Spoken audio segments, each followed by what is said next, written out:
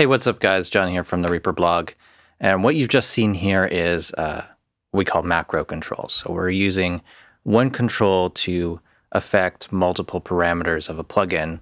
We're using REAPER's parameter modulation to make that, that link and to control the amount of each one. So in this drum loop, I've got just an EQ on it. The first band has its frequency linked to Macro Control 1. Band 2 is a peaking filter, and it has its gain set to Macro Control 1. And the low pass on band 3 has its frequency linked. So when I turn up, Macro 1 is moving the frequency of the high and low pass filters, and it's giving a boost in the mid-range. And this plugin, I'm going to put it in ReaPack so everyone can get it, but I'll just show you my code because it's incredibly simple. It doesn't pass any audio. It doesn't affect your MIDI in any way. All it does is give you some sliders that you can link to other plugins. Let's look at how this is actually set up. We'll start with band 1 and the frequency. So you just touch the parameter, go to parameter menu at the top of the plugin window, click on parameter modulation MIDI link. We'll bring up the configuration for that. And we've got enabled parameter modulation. You can set the starting point. And with this one, I want it to fade up. So I'm using it at 0 here. In the link from MIDI controller, you select the Macro Control JSFX. So I have it on number 1. Using the scale amount, we can change this so that as I turn up Macro 1, it doesn't go up so far. And by inverting this, you can have it move in a different direction. So if I had this set at scale -100 and I had the starting position up at the top, as I move this, it's going to slide that over. Not quite what I want when I have multiple parameters here, but let's just turn those off and see how that looks. So kind of reverse the direction of it. So put that back, enable band 3 and 2. So band 2, that was the gain. So I'll just click on that, open up that parameter modulation window again for this one. And this time I have the baseline position in the middle. And we can adjust this so that our starting point, when we have the macro at 0, what position is that going to be? So we can have it starting at -3 and just have a look in the plugin parameters to see what that setting is. We can have it at -6, and as we turn this up, it goes up. Something like that. You don't have to make this effect. We'll go through some other examples later. So offset at 0, and I have the scale at 59. So I don't want it to go up as far as it can. It'll get pretty loud. Something like 50% on band 2. And the last one, got it on frequency for band 3. This one's pretty much the same as the first band, but with opposite settings. So the high pass starts with the frequency at 0, and the low pass starts with a frequency at 24K. And in the scale, I have it reversed. Let's see what actually happens if we reverse that. So when it's at 0, it's not really going to let anything through. And then we can kind of sweep a filter. One of the benefits of doing it like this, once we get this all set up, it's just one parameter to automate, and it'll do all of these things for us. So let's look at some other examples. Let's do a distortion, like the air lo-fi. Let's put in repitch, and we'll also put in some reverb. So first of all, let's just see if we can get an interesting sound.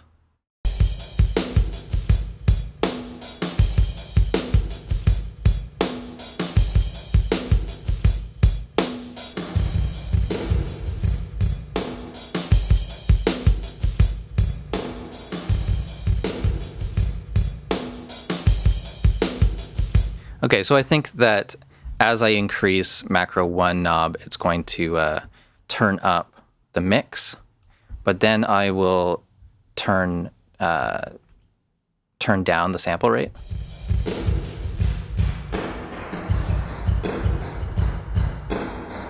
just as an example of what you can do.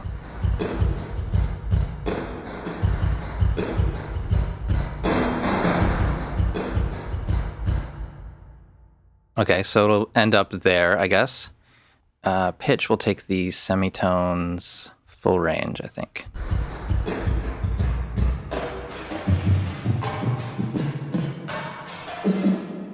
Sure. So let's take the parameter, the last touch that. So I'm going to parameter mod link. This will link to the macro controller, and we'll do it on macro 1. And we will set this to the middle. So it's starting at 0 semitones. And I'll set this scale, let's do 50%. All right. So that's our first control. And so that looks like this. It's going to increase the pitch as we move that knob. All right, so we're going to the reverb. So parameter modulation link. And we want this to start at about here. We'll link to controller, and we'll start this there. And we want this to go all the way up. So it's going to start at about 23%. And now I should point out that this directly controls this knob right now. And that's going to be setting basically our minimum value if we have the scale at the positive side. And it will set the maximum if we are doing it the other way. So yeah, so if I turn this up at 100%, it's now 100%. And it's at plus 24. So it does hit 100% a little bit early because we're starting here. So maybe we can scale this back a little bit. And yeah, that makes sense. So if we're like 25% strength to begin with, when we put this at 100, then we would need this at 75. Makes sense. So we'll close that one, and we'll go back to the Air Lo-Fi plugin, and we want this to go from 50K down to about, I don't know, 4. Parameter mod, link, and we'll go from the top, link to parameter, macro control 1, and we'll set the scale to about half. Turn this up. Oh, I know what it is. I need to reverse this. That's what it was. I want to go in the opposite direction. Yeah, that will work. A bit of trial and error, especially if you're tired. You need that second coffee. And bit depth, we'll change that. So it's going to this button. And we want that at 100. Link to macro control 1. And you can do as many parameters as you want. Let's see.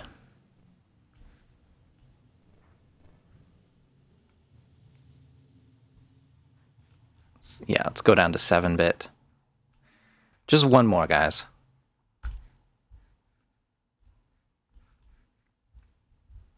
I'll start that at minimum. Link. And going to scale this a little bit. I don't want it to go all the way up. Yeah, 11 dB. All right, let's hear that.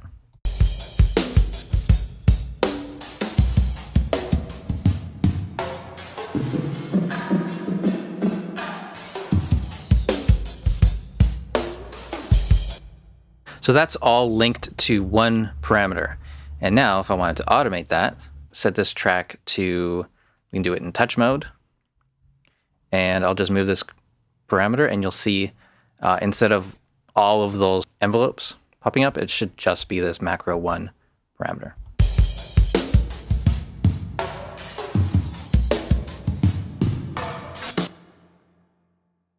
Okay, so now take that out of latch mode, and we'll go into trim or read mode.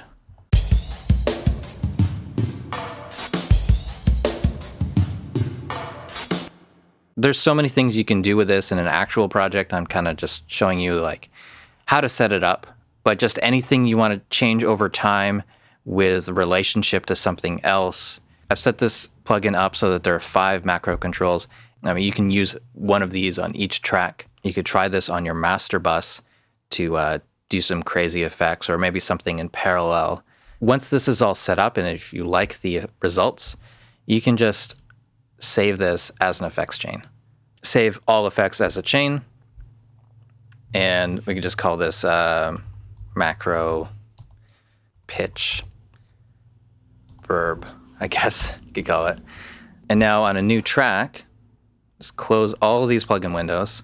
On a new track, we can go to the effects button, click on effects chains. Where's my macro pitch verb?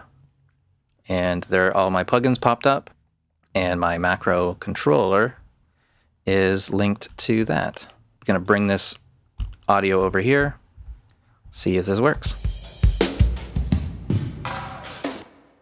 Yeah, so all of those parameter links that we've set up, which took a long time, I know, but now that it's saved with the effects chain, you don't need to do it again.